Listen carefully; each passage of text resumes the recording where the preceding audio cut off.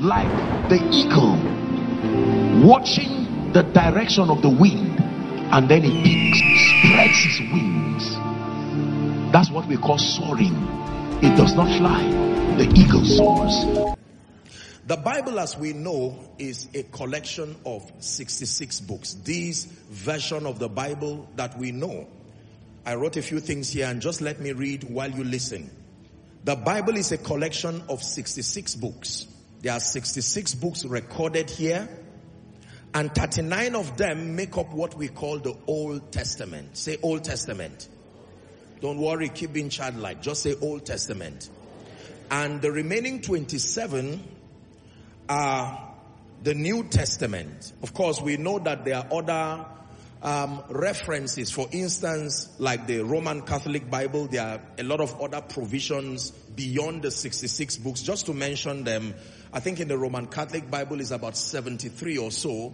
There are a number of additions, books, particularly in the Old Testament, the Tobit, the Judith, First and Second Maccabees, the Sirach, and then Wisdom of Solomon, and so on and so forth. And then, of course, in addition to the Bible, there are many other extra biblical materials. The books of Joshua, the Annals of the Kings. Are we together? The books of Enoch, and a lot of other materials. But then we're dealing with the 66 books as we know. Are we together?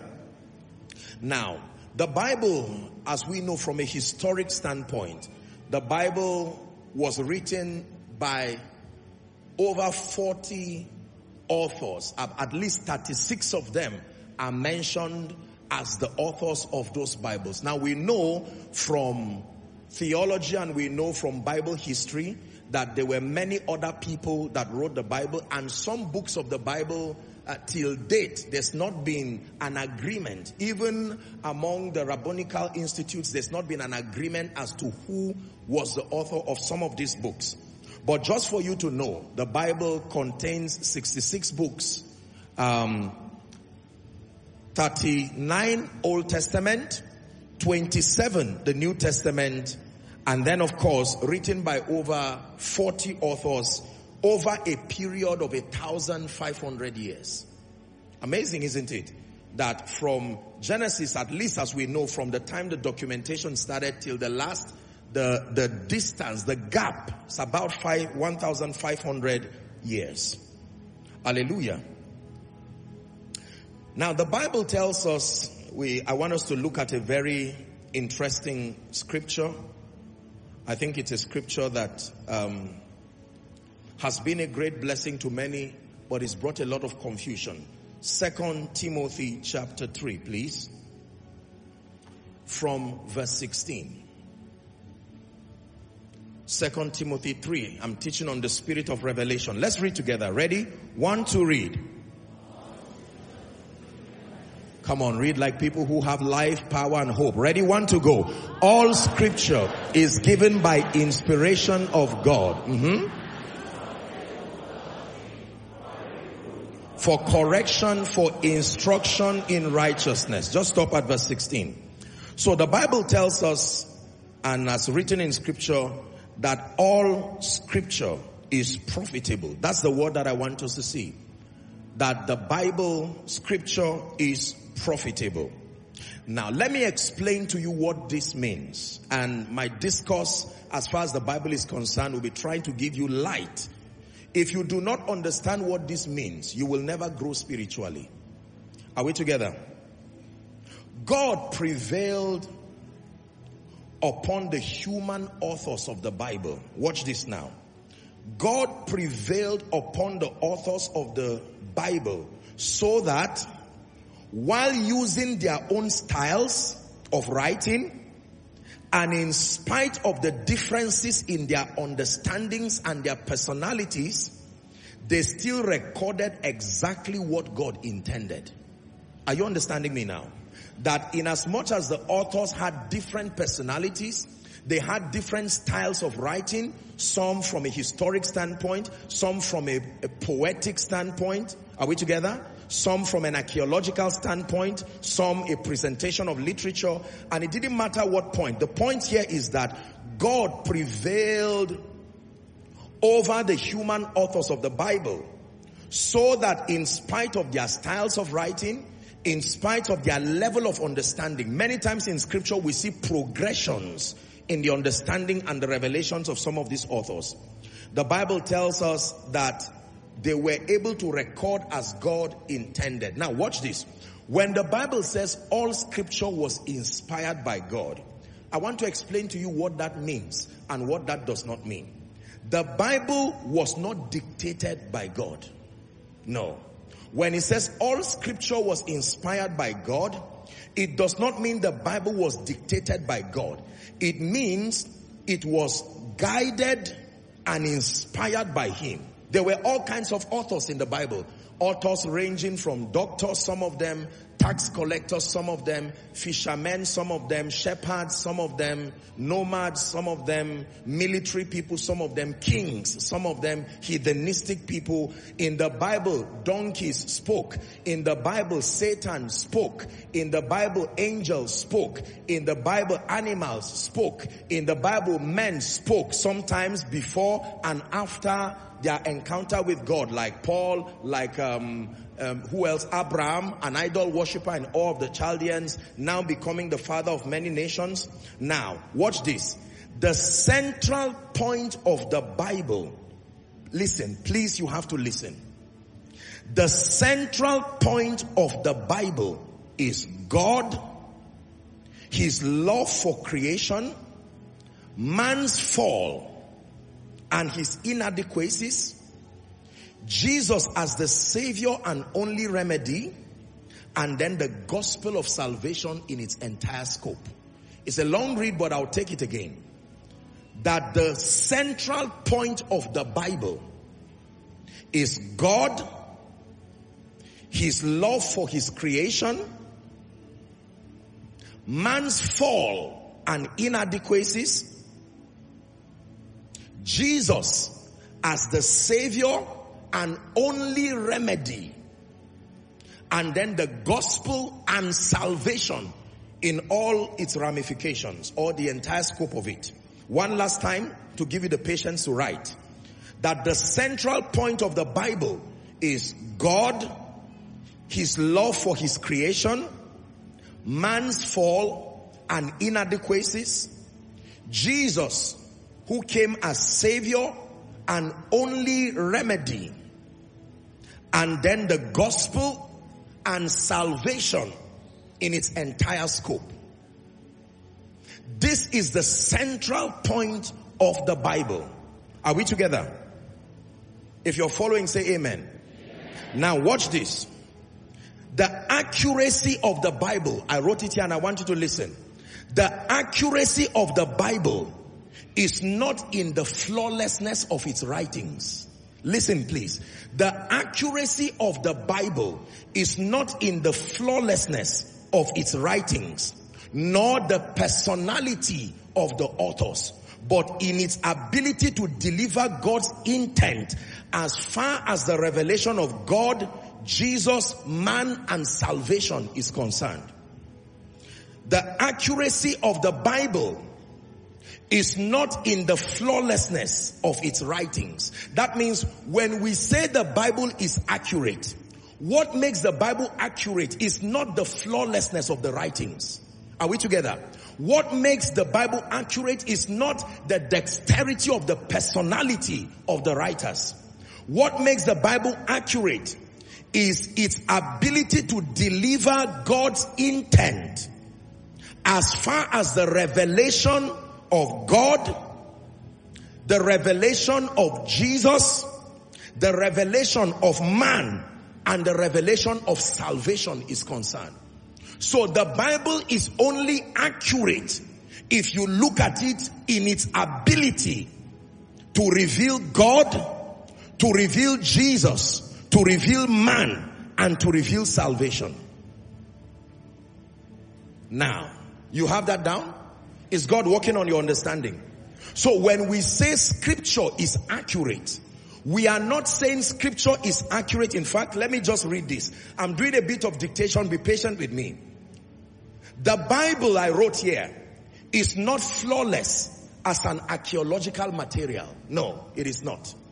As an archaeological material, it is not flawless. The Bible as a historic material is not flawless. The Bible as a capture of literature is not flawless. There are many books, for instance, that were written even by the authors that wrote some of these books in the Bible that were not captured there. That alone already dents the wholesomeness of the Bible from an archaeological or historic, are we together, standpoint. There are 66 books that were canonized when you study Bible history. But Moses did not just write the first 5 books, for instance. Genesis down to Deuteronomy. They are not the only books Moses wrote. There were other books he wrote that did not make it in the Bible. So we are saying the accuracy of the Bible is not in its archaeological flawlessness. When you get an archaeologist to vet the Bible, he will find many things wanting as far as the presentations are there. When you get a historian to vet the Bible as a history book, are we together? He is going to find many things wanting there. When you vet the Bible as a capture of literature, many people will even edit it. Look at me. Have you found yourself reading scripture and you see certain words written in italics? Have you seen that? Do you know why it is written in italics? In Bible history, those writings were not part of the original manuscript. They were imported so that they will help give perspective to your understanding. Are we together? And most of those who did those additions were not necessarily believers.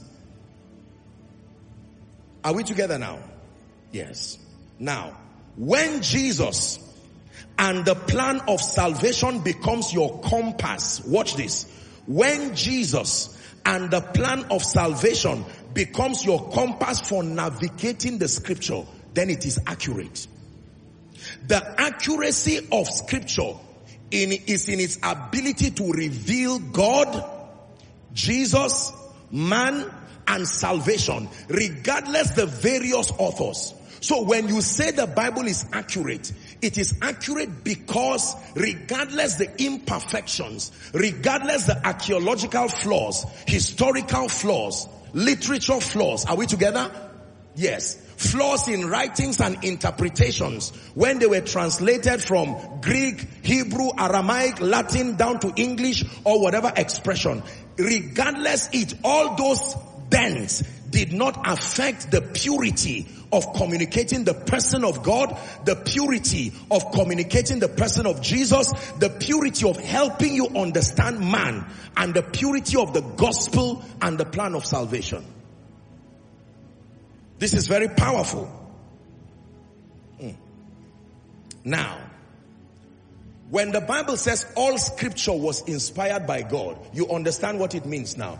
Because the attention of God in moving those men to write was not necessarily the accuracy of the statements written.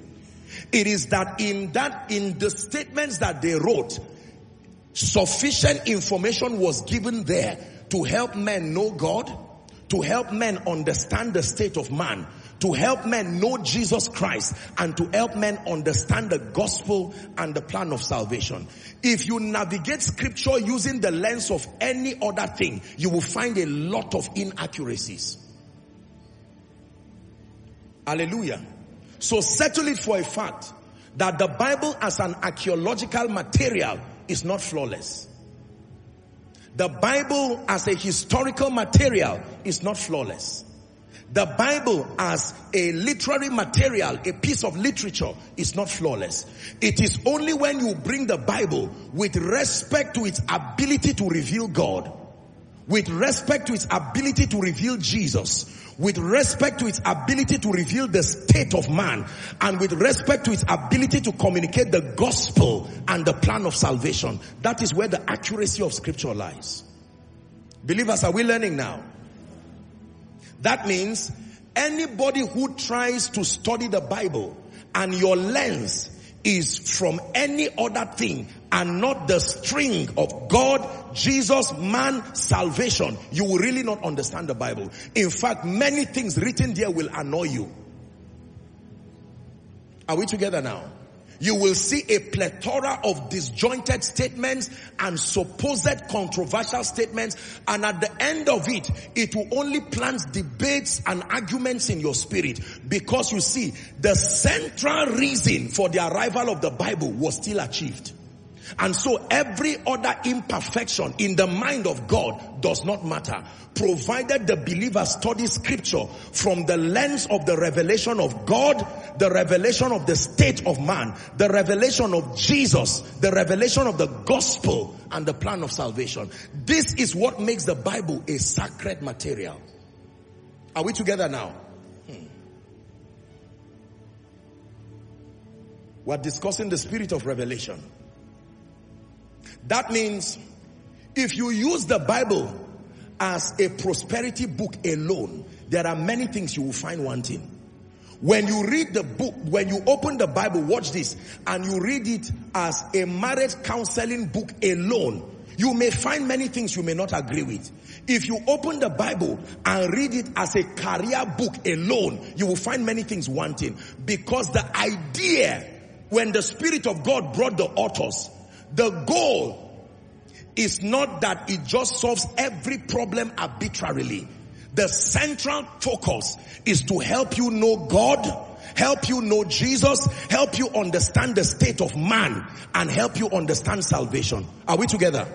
Now, there are times that you watch movies, and in those movies there are other parts that you wonder why they were added in the movie. Are we together? They are there. You can't take them away. They add spice to the movie, but there's usually a central theme around it. Is that true? And so if you want to understand the movie, you keep your gaze on the starring actors and what is happening. All the things that happen on the side, you don't lose focus of it. Are we together? Yes. The reason why many believers do not understand scripture is because they do not understand how scripture should be studied. There is a true north, just for want of word. There is a central navigation system by which you understand scripture. If you approach scripture isolating the revelation of God, isolating the revelation of the state of man, isolating the revelation of Jesus, isolating the revelation of the gospel and salvation, the Bible will be a compendium of confusion. You will never be able to find the accuracy there. I repeat, therefore, that the accuracy of scripture is not in its archaeological flawlessness. The accuracy of scripture is not in in fact, is not even in its intellectual flawlessness. There are many things that if you study in scripture intellectually, it will not add up. And yet this is the Bible recommended to reveal God. Are we together? Now, let me answer one question before we go to the spirit of revelation. If the Bible is centrally focused on God, man's condition, Jesus as the remedy, the gospel and salvation in its entirety, the question now becomes, can a believer use the Bible to study other aspects of human issues? Are we together? If the Bible is centered on God, man's state, Jesus, the gospel and salvation, can I use the Bible to solve other issues in life? The answer is in that same scripture, 2 Timothy chapter 3 and verse 16. All scripture is profitable. How many? All scripture, including the things that look like nonsense in the Bible. The Bible says under a certain condition, they can become profitable. All scripture. The reason why, in spite of the limitations and the imperfections of the Bible, you don't need to throw them out, is because there is a provision by God to make all scripture profitable for you. Are we together? Watch this. While Jesus walked upon the earth, I hope you know that Jesus came as the Word. While Jesus walked upon the earth, his focus was salvation. Am I right? Yet, he taught on other aspects of human life. Jesus did not just come and focus on salvation alone. His ultimate focus was salvation, revealing God to men, and becoming that mediator, becoming that substitute in death. However, in the course of his sojourn on earth, the Bible is clear as to the fact that Jesus addressed various issues around human life. That means it is wise to conclude that even though the Bible is centrally focused on the revelation of God, man, Jesus, and salvation, the Bible is also profitable as a spiritual resource that can help man navigate through all the issues in life and destiny. But the issue is that it does not happen under all conditions. We're discussing the spirit of revelation. Hallelujah. Jesus taught on marriage. Jesus taught on relationships. Jesus taught on finance, extensively so. Jesus taught on diligence. Jesus taught on greatness and the price of greatness. Jesus taught on forgiveness and empathy. Jesus taught on leadership. Jesus taught on politics. Are you seeing the other areas? Now, these areas were not directly connected to the core assignment, yet they were captured in his discourse. The Bible does not hide the fact that he met a tax collector. They discussed economic issues.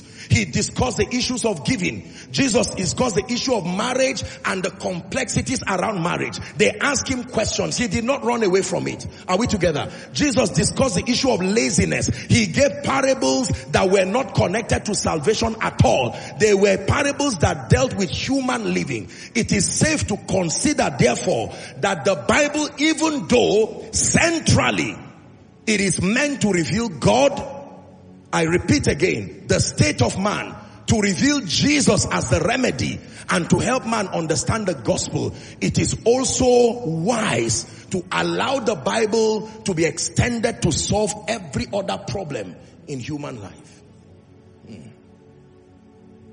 Hallelujah. Are we learning so far? Do you understand everything I just said? Now, let's discuss the spirit of revelation. Ephesians 1 verse 17. I receive, I manifest your power and your wisdom till the nations see Jesus lifted up, exalted. I receive, I manifest your power and your wisdom till the nations see Jesus lifted up, glorified. Breathe, Lord, breathe, breathe, Lord, breathe, breathe upon my life. Breathe, Lord, breathe, Lord, breathe upon my life. Listen to me. You have to read the Bible as a spiritual man to profit from it. Even if you are reading about business, even if you are reading about marriage, even if you are reading about relationships, if you read the Bible as an intelligent intellectual, you will find many gaps. If you read the Bible entirely as a businessman, the Bible demands that there must be a state you assume for the profit of it to be derived. Are we together now? The Bible was designed to profit men to the degree to which they are spiritually minded as they read. The Bible says to be carnally minded is death, but to be spiritually minded is life and peace. Now, a businessman can open the Bible and read it and find valuable business lessons. But eventually, as you sojourn, you will find things that don't make sense and will not add up. Are we together? If you are a marriage counselor and you open the Bible looking for ideas, you will find valuable ideas that appeal to the intellect. But eventually, you will find confusing statements. If you read the Bible just as any other person who is not spiritual, it will profit you for a while. But one day you will stumble across thoughts statements, ideas, expressions, stories, and personalities that will trouble and disturb your understanding. So, Ephesians 1 and verse 17, Paul for you, that the God of our Lord Jesus Christ, watch this, and the Father of glory may give unto you. I hope you know he's speaking to people who are already born again. May give unto you the spirit of wisdom and revelation in the knowledge of him. Next verse, he says, the eyes of your understanding being enlightened, ye may know the hope of his calling, and what is the riches of the glory of his inheritance in the saints. 19. And what is the exceeding greatness of his power to us who believe, according to the working of his mighty power. Now please lend me your attention again.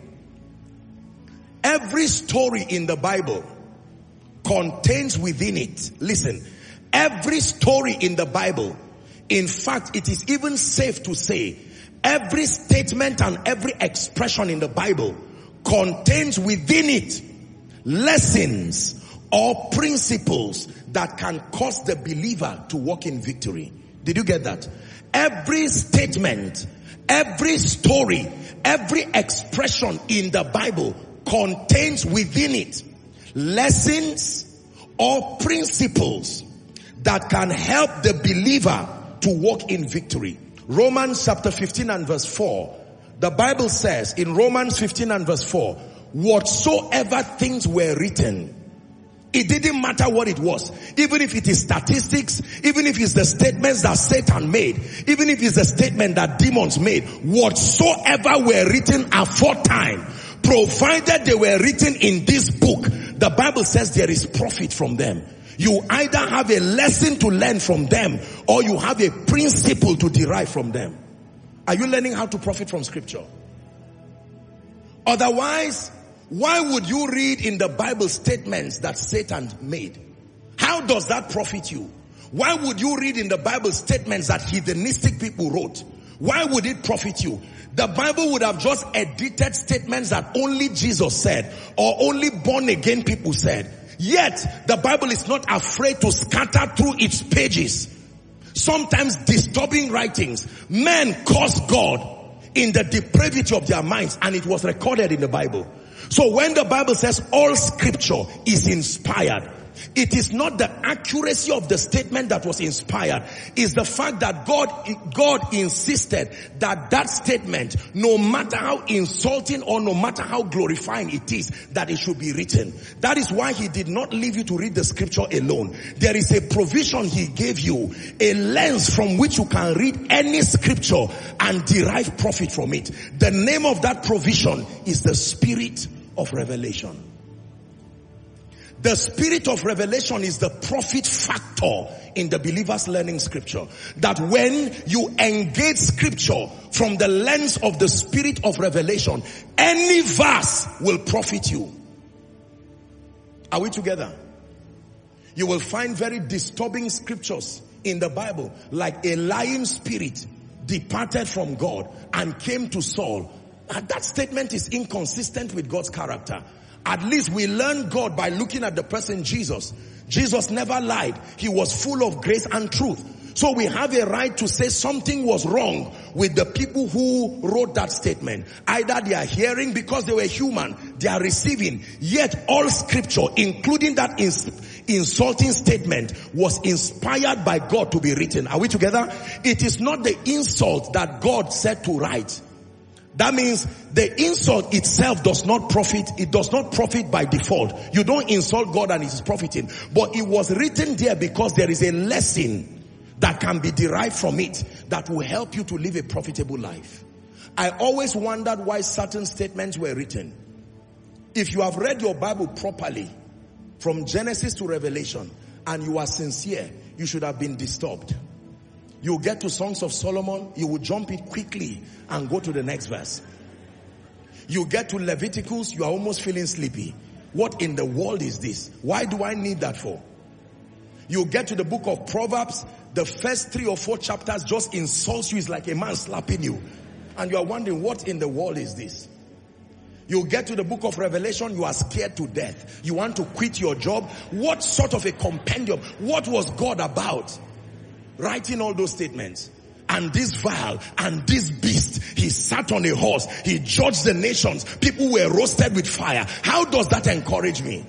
All scripture were inspired. Koinonia, are you learning now? It was not the events that were inspired. It was not the accuracy of the speakings that were inspired. But they were captured together because God would never let you learn them alone. He was going to give you the spirit of revelation. And the spirit of revelation is the one who guides you into all truth. That means not everything is truth, but everything is written. Not everything is truth. Did you hear what I said? Not everything is truth, but everything is written. Not everything is truth, but everything is written. So the Holy Spirit guides you through the stories, through both the sense and nonsense, and brings you to the point of scripture where you find truth.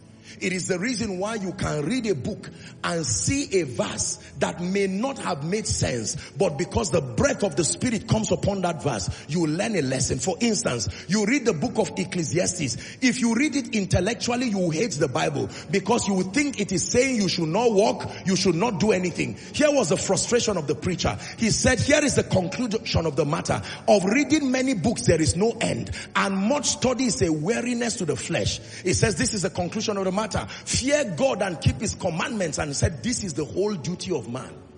So should I resign from my job as a result of this threat?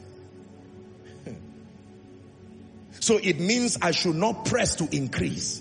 All scripture, you read that thing intellectually, you will come up with errors and credit it to God. And God says, I have no hand in it. I never asked you to read it intellectually or just historically. You read all of those things as a build-up while waiting for the spirit of revelation to sieve through the limitations and the personalities of those who wrote it and bring life to you.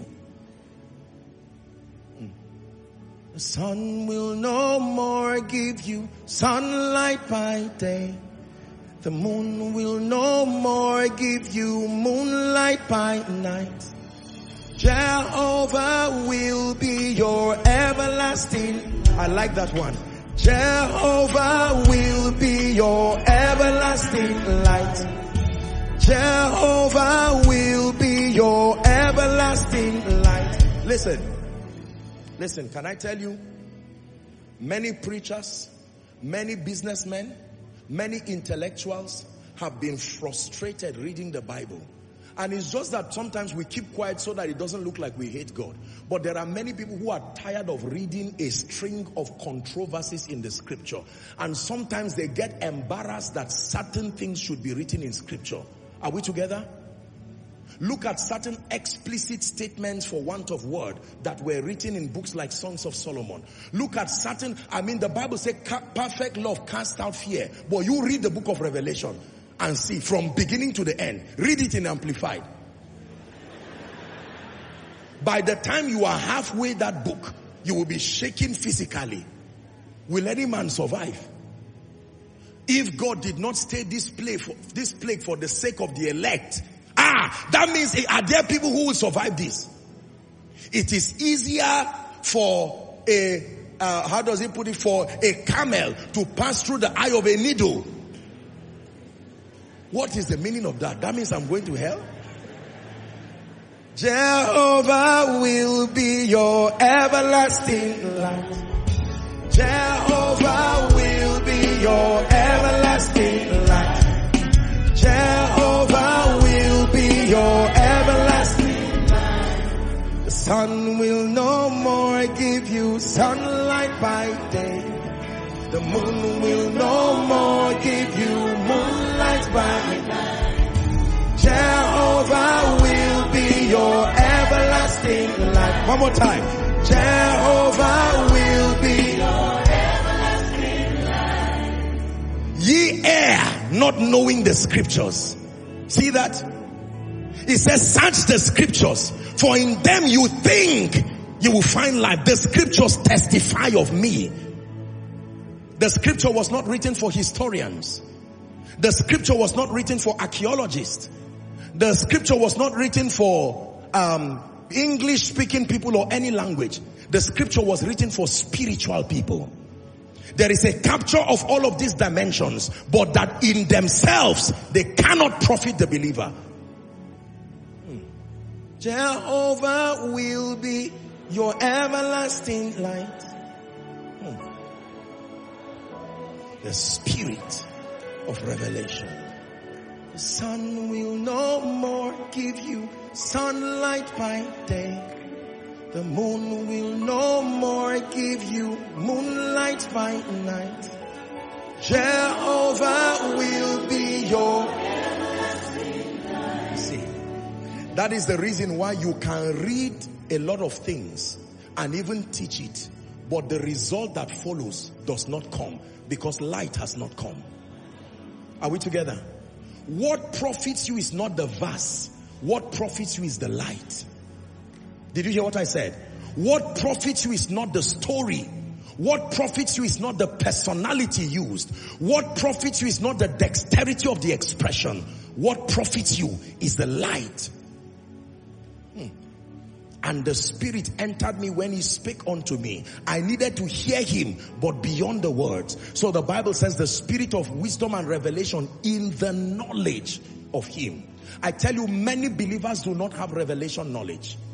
And many believers do not know that the study of scripture and the profiting of scripture is beyond the realm of archaeology, is beyond the realm of history. Because there is a mystery to this book you are seeing. As opened as it is, there are seals in the spirit. It is your responsibility to open the book, but only the spirit of revelation can unlock the seals. Otherwise, you will only read a plethora of disjointed statements that will cause confusion to you, fear, doubts. Sun will no more give you sunlight by day. The moon will no more give you moonlight by night. Jehovah will be your everlasting light. Hear what the Bible says. That was the true light that lighted upon every man. There are false lights. They carry a semblance of power. They carry but they don't have the potency to deliver the life of God. Are we together? Spirit. Why did Jesus take the time? Do you know that most of his activity when he walked upon the earth, even beyond his crusades and conferences, most of his time was spent in his teaching ministry. And yet he told the people that the Holy Spirit was still going to come. In spite of the fact that I taught you profitably, there is still the Paraclete. There were many things Jesus taught that they did not understand. My question is, how will Jesus teach you and yet you don't understand? Who else should teach? There were many things he said that they did not understand. After his resurrection, they recalled some statements and say, so this is what he meant. Do you know why? Because they were bankrupt of the spirit of revelation. Jesus himself, not a prophet, he was the one who personally taught them. But they were unfruitful in many areas. To the point that the Bible says he opened their understanding that they might understand scripture.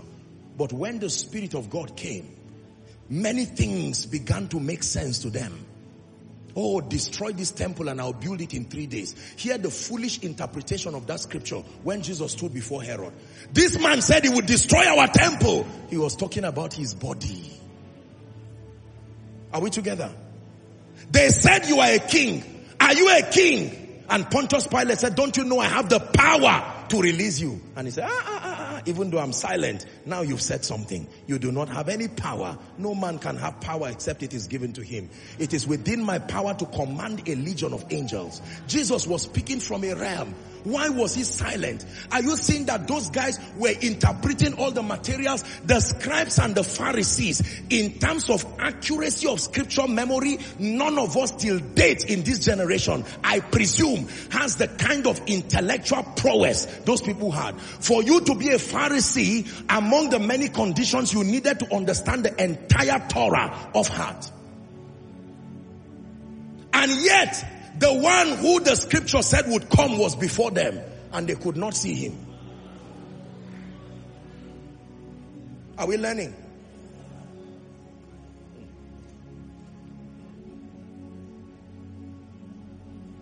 The spirit of revelation. Now watch this. Every story in the Bible, every statement in the Bible, every expression in the Bible, whether directly connected to salvation or not, whether directly connected to the revelation of Jesus or not, whether directly connected to the revelation of God or not, under the influence of the spirit of revelation, every story in the Bible can bring forth lessons and can bring forth principles that cause the believer to walk in victory. Did you hear what I said? The profiting of scripture only comes under the influence of the spirit of revelation. Please write that down. The profiting of scripture is only derived under the influence of the spirit of revelation. Brain plus Bible study may only profit you so far. You will not be at a loss. But the holistic profiting intended for you will not be achieved. It is under the influence of the Spirit of God that the profiting of scripture is derived. So when the Bible says all scripture is profitable, it did not lie. Including all the disturbing statements that are surrounded in the Bible. They are not controversies per se. They are controversies if approached historically. They are controversies if approached intellectually. They are controversies if approached just in terms of maybe history and literature. But the moment you come under the spirit of revelation, veils are taken away and you will see things the way it was intended to be seen.